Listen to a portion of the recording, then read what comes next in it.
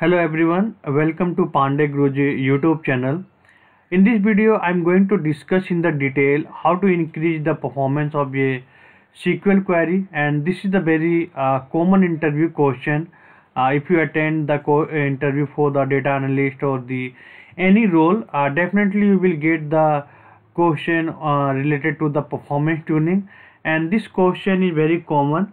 So each and every student know the base what we need to be follow, but the way you answer the question is very important to crack the any interview. So I'm going to discuss in the detail what step you need to be explained during the interview process, and also what practical example you need to be explained, so the interviewer got impressed, and you the better have you a chance to for the selection point of view. So before starting this video, if you are interested to learn the SQL one-to-one training, you can enroll any of the courses. We have the one-to-one training session. We have the training material related to the SQL. Download the SQL database interview question. One-to-one training, we have SQL query based interview question. If you want to download and practice, you can visit Study IT Education, and you can also find the complete detail under the video description.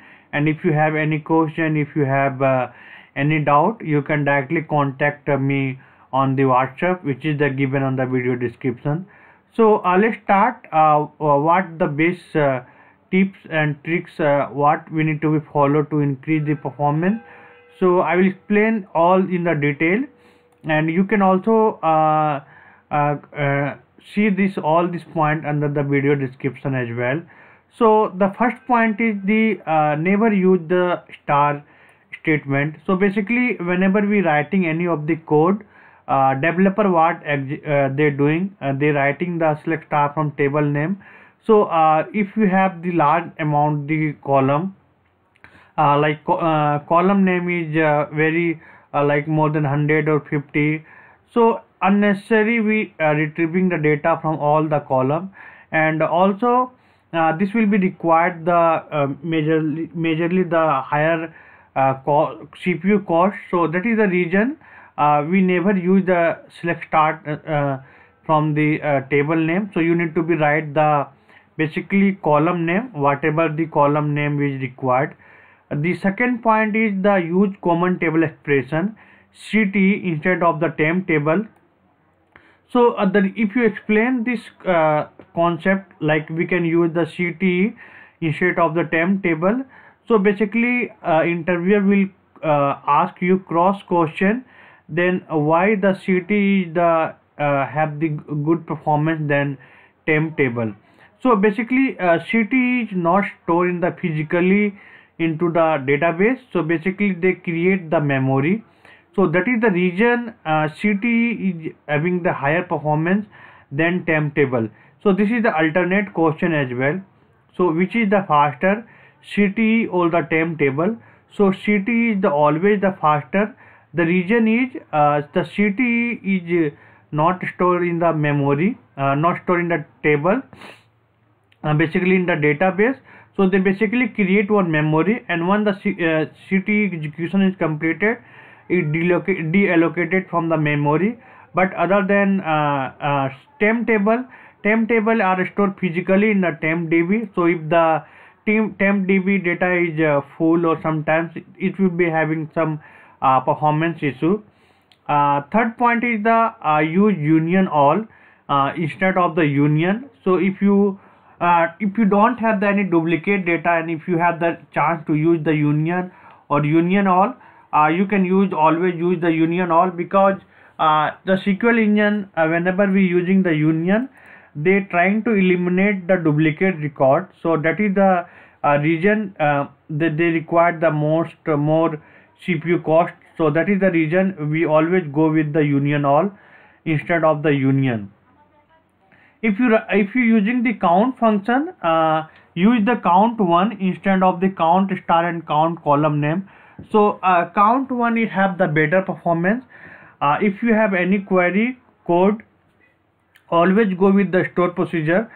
Even if you have the simple query also, you can convert that query into the store procedure. And if you have the use the between instead of the in. So between is much faster than in. If you writing the user defined store procedure, so never use the sp underscore, because sp underscore is always the system defined store procedure. So that is the reason user defined store procedure we not using the sp underscore.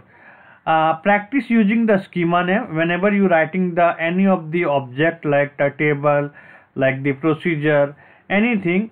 Use the schema name like whatever the schema we have. So by default schema is a dbo schema, but if you have any schema created under our database, you can always use the schema name. Whenever we have the chance to looping the code, so you can use with the cursor instead of the you can use the while loop instead of the cursor. While loop have the much faster performance than cursor, but always try to avoid the looping concept. So looping is the very we have the not the good performance. Okay, so that is the reason if we cannot achieve the requirement, because we cannot go beyond the requirement. If the requirement is not achieved, we need to be go with the loop, then you can use the while loop. Always use the set no count on. Okay, and also if you have used the always use the try catch block in the query. Always remove the unused indexes. Sometimes so many indexes is created, so this is also causing the problem. So if the indexes is not using, you can remove the unused indexes. Always create one index on a table. If you have the table, always use you need to be create the indexes, and also figure out we have the which column is more usable, more using into the code. You can go with the cluster index. We can go with the non-clustered index.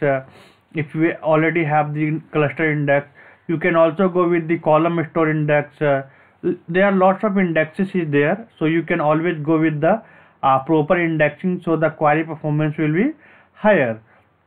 Always use the alias name. So alias is also impacting the performance.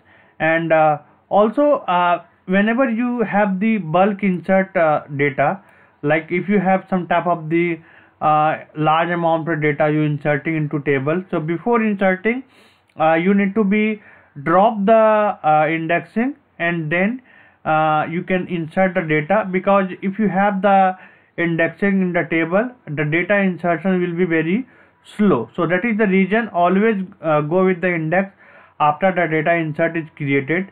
Also I already discussed avoid looping in the coding.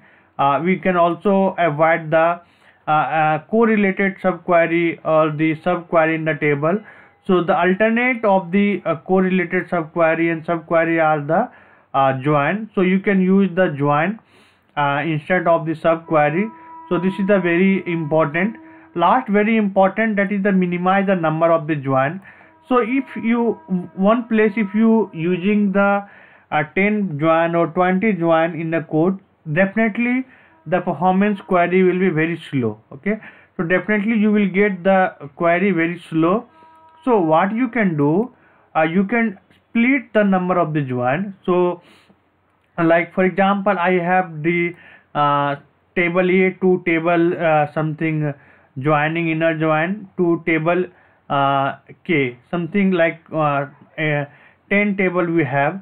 So you can split into 4 table, and you can put all the data into one temp table. Next 4 table you can join. So like this you can perform the you can do this practice way. So definitely this will be get the higher performance. So this is the very good practice while we doing some. You can also say that this is also the best practice of the SQL query to increase the performance. Okay, so if you have any doubt, if you have any question on this, you can directly ask the question on the video comment box. You can also reach out to me via social media. All the details are given in the video description. So thank you so much for the watching. Complete this video. I will meet again next one. Thank you.